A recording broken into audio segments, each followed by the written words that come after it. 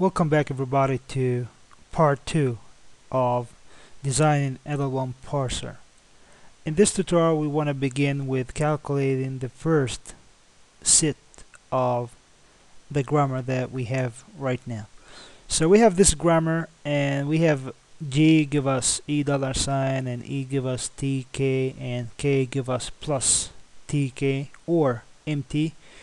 You can say empty is just an empty string, like when we say in Java, like we say like something like this. So you have empty string, or we can call it lambda. Okay, so this is known as an empty string. So I just want to call it empty here. Okay, we have empty. We have h give us star f h or lambda or empty, and f give us left parentheses e right parentheses or a. So this is the main grammar. We have non-terminals and we have terminals. We have G, E, K, T, H, and F for non-terminals, and we have terminals for a plus star or multiply, and here left parentheses, right parentheses, and finally dollar sign. So this is basically the grammar that we have. So we need to start with calculating the first. So in order to calculate the first, you just start from the bottom to the top, right? So you can start, there's a previous tutorial in the channel you can watch how to calculate the first and the follow. So now we're gonna start with the first. So let's begin with first of f. First of f is just gonna take this and and a, so it's gonna be and a left parenthesis and a. What about first of h? First of h is gonna be equal to star and lambda. And first of, I just want to put lambda here. Let me just change empty to lambda. So I just want to put lambda here. Sorry for this, but okay. So lambda, and here's lambda because it's more easier for me when I write it. Okay.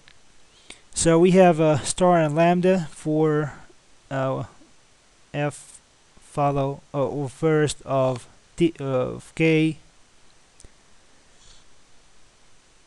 First of t first. Let me just write first of t is equal and first of k is equal, and finally we have first of e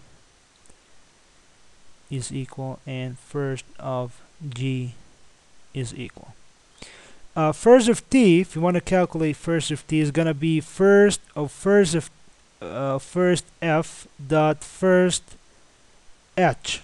So we will have this left parentheses and a.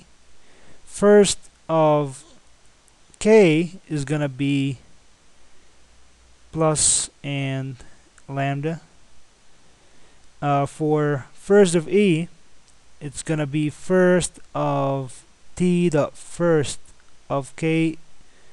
All first, you just take the first of t dot first of k, so you're gonna have